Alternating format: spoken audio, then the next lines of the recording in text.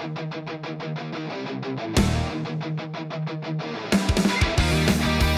there, Justin here for Gloves Off, Sticks Down, longtime beer goalie and Pee Wee coach, and of course, Seattle Kraken fan. Yeah, even though I live in Oregon. That's right. Recently, a local sports columnist and radio host told his fan base that if you live in Portland/Oregon, you shouldn't root for the Seattle Kraken. Basically, you've been showed a bill of goods, boys. He said the Kraken don't belong to us. Us referring to those living in Portland or Oregon in general. And you know what? He's right. If you live in Oregon, you got some options when it comes to hockey. You can root for the local WHL hockey team, the Winterhawks. Go Winterhawks.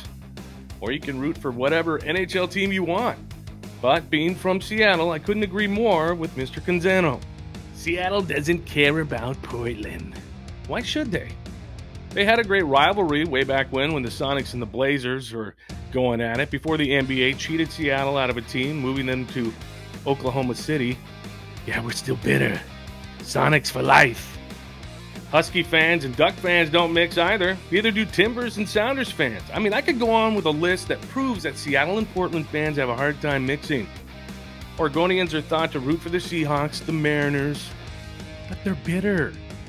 They're bitter that their own town doesn't have Major League Baseball, NFL, and now NHL. And maybe Portland will get baseball someday. I hope so. It's a better shot than the NHL or NFL, that's for sure. But back to the reason for all of this. Seattle didn't sell Portland a bill of goods and say, oh, you have to root for us because we're in the Northwest, because we're neighbors. Far from that. The Kraken have support. They will have even more support. And for Portland to think that they can help make or break the Kraken is pretty absurd, I think. They possibly could get their own team someday. The Kraken are just fulfilling a promise from way back when to have pro hockey in Seattle. That's a fact. There was actually a deal in place to give an NHL franchise to the Seattle Totems. Of course, the deal fell apart and it really never happened, but the NHL didn't feel the financing could be put together, and ownership really mismanaged things. They had some bad years at the gate. Even missing the chance, though, to buy the Pittsburgh Penguins. We could have had the Penguins and had hockey this whole time. The Totems folded following the 74-75 season, and that summer the NHL pulled the expansion franchise from Seattle, leaving the city without hockey for the first time since 1954. There was lawsuits filed, things got nasty, it went on for years, but now we're bona fide. Yeah, that's right, we're bona fide.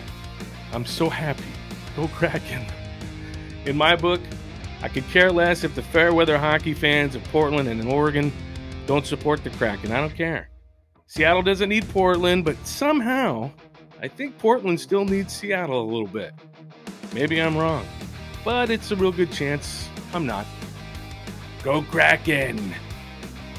Follow us on Facebook at Gloves Off, Sticks Down, and go to TalkCast PDX for all the past episodes and great local podcasts. Till next time, keep on grinding.